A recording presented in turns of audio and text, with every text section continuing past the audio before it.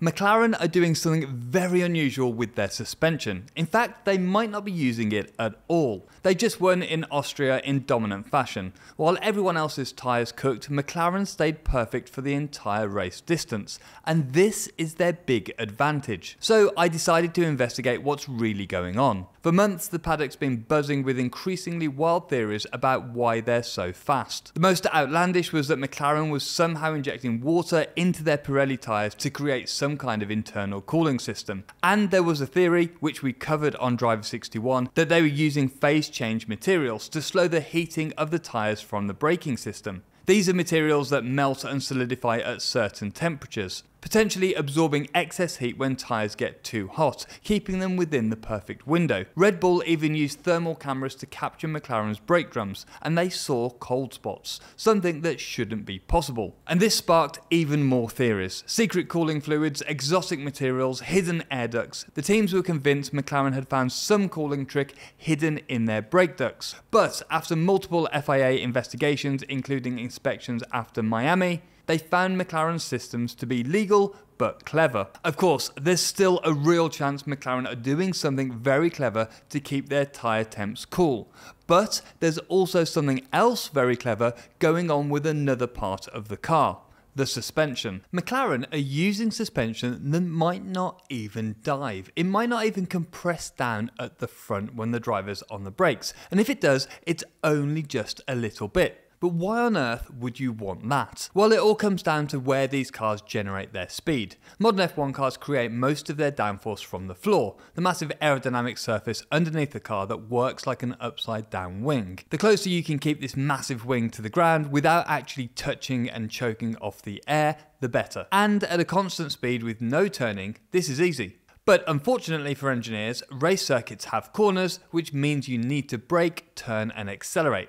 How annoying. So let me show you what actually happens. Here we can see a normal Formula car, and then when it gets on the brakes, it dives. Watch how the nose drops down and the rear lifts up. When the car pitches forward like this, the floor's angle to the ground and the distance to the ground changes. So the carefully designed airflow underneath the car gets disrupted. The whole floor is working in a less efficient way, and suddenly you might have lost loads of downforce, all while at the most important part of the corner, the entry. But McLaren have changed their suspension geometry to create an ultra-stable aerodynamic platform under braking, to keep that gap at the front of the floor the same, even when the car is braking and should be diving at the front. And so they're keeping the aerodynamics of the floor working almost perfectly. Now, this isn't entirely new thinking. Teams have tried to solve this problem before. Back in the 80s, and in another effort to keep a floor in its perfect position, Williams tried a car with solid suspension, and Lotus tried with the legendary Type 88 with its twin chassis system, which is probably the most simple and genius F1 car ever, and a car I got to see a few weeks ago. The video will be out soon. But the idea of both of these cars was to keep that huge underfloor wing in its most efficient state, and a constant distance from the ground. So how exactly have McLaren gone about trying to do this? Well, first off, they've gone absolutely mad with their front suspension geometry. What they've done is create what's called extreme anti-dive. And to be clear, this isn't a recent development. The car's been more or less like this from the beginning of the season, but it's still incredibly interesting. By the way, if you're interested in incredible engineering like this, join our engineering newsletter where I share insights from all of the F1 teams and race teams that I get to visit. Link in the description. So first, let's understand what anti-dive actually is and how it works, because it's more clever than just angling some suspension arms.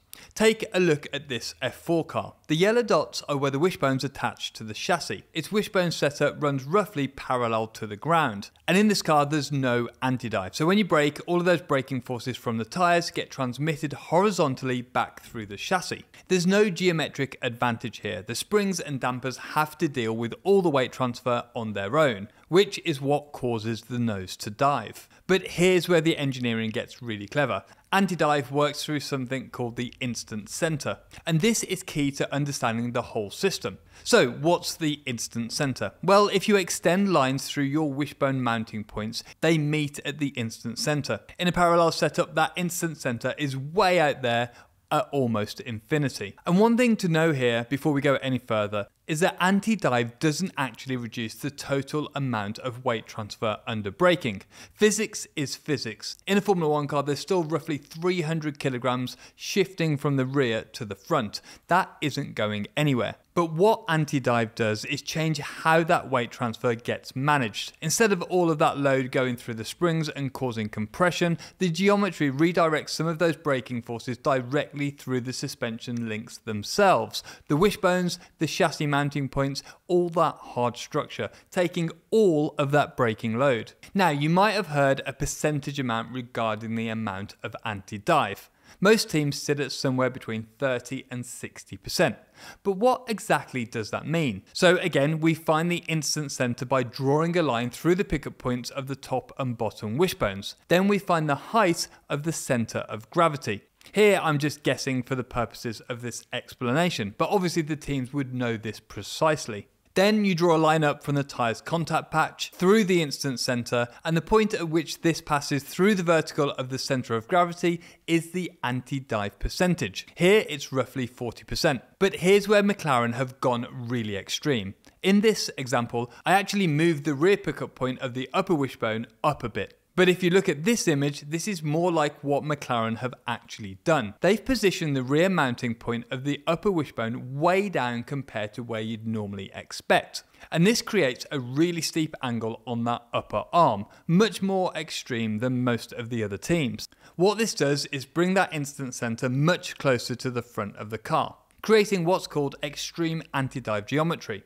And this means that instead of managing just some of the weight transfer through the wishbones, McLaren are managing a massive amount, probably close to all of it. So with McLaren getting close to 100% AntiDive, that means virtually no suspension compression under braking. The springs barely move. All that energy is being reacted through the suspension structure itself. So the result is that when the McLaren drivers hit the brakes, that force doesn't compress the springs. Rather, it has an upward reaction force through the suspension geometry that makes the car stay flat, which in turn keeps the aerodynamic platform stable and the floor working efficiently. Instead of a relatively gentle spring compression absorbing that 300 kilograms of weight transfer, you're now forcing all of that energy through the wishbones, the mounting points, and the chassis structure.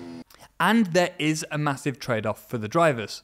And it's one that really affected Lando Norris. It makes the car feel numb, which makes it harder to drive on the limit. In fact, it makes it harder to feel where that limit actually is. Lando was complaining about this with the car a lot. He said it didn't have the feel that the previous year's McLaren had.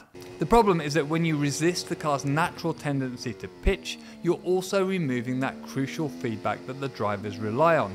They can't feel what the front tyres are doing. When a car normally dives, you have a good idea of how it's biting into the track. But with this, apparently you can't feel much at all. Norris described it as losing a deep connection with the car, especially on the corner entry where feel is everything and where you can lose a ton of time. Now, most teams would probably tell their drivers to adapt, but McLaren created a bespoke front suspension geometry just for Lando. At the Canadian Grand Prix, they re-angled the upper wishbone mounting to the upright and modified the kingpin inclination. You can see the difference on Giorgio Piola's beautiful image here.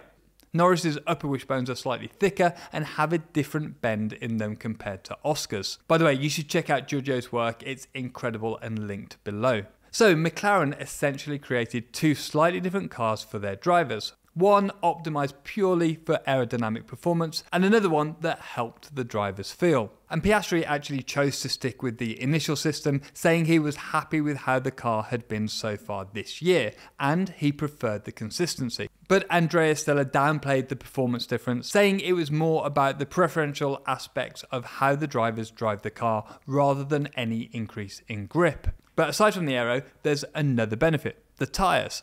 We know that modern F1 tyres only work well at certain temperatures. Too cold and they provide minimal grip, too hot and they very quickly get worse with blistering and graining. And we know that the McLaren is very good on its tyres, and this suspension setup probably is helping them. With a normal suspension setup, when a car pitches under braking, the amount of downforce is constantly changing, and so is the load on the tyres. These load changes cause temperature spikes in the tyres themselves, and this means the tyres are more easy to overheat during a stint. But because the McLaren is more consistent with that gap at the front of the floor, the downforce is more consistent, and it has smaller spikes in load through its tyres, meaning that it's better over a stint. Now, of course, McLaren's performance isn't down to one single element or trick. It's how all of their development works together to give the car loads of grip and be kind to its tyres. Now, I mentioned the theory about McLaren using phase change materials in their brake drums,